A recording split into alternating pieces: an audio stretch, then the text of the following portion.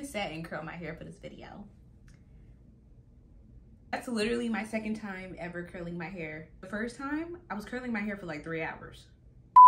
Welcome back to my YouTube channel. I'm actually pressed to get back on YouTube. Like, I'm excited. Doing some unboxing. Supreme and Skims, a combo for one video. The Supreme I'm already wearing. Did the unboxing on TikTok. I really want to wear this with like a pair of work pants, trousers. I don't really know what I'm gonna wear with it. The fit's on the way. But then I got Skims in. I told you guys about my Skims campaign. That's actually in my life lately. Update. Skims Swim. When I tell y'all that the quality, chef's kiss, okay? I got this top and bottom to match my nails. Hold up, look at them.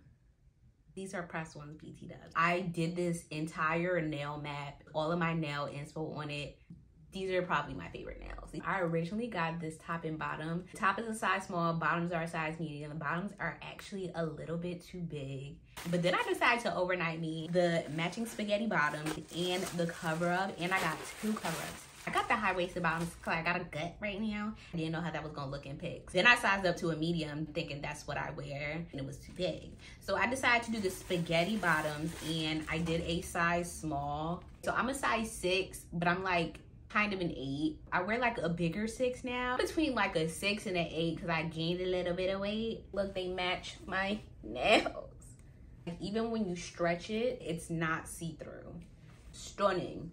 This is a matching skirt. When I saw it on the model, I was like, actually, that's so cute. This comes in a size extra, extra small to a size small.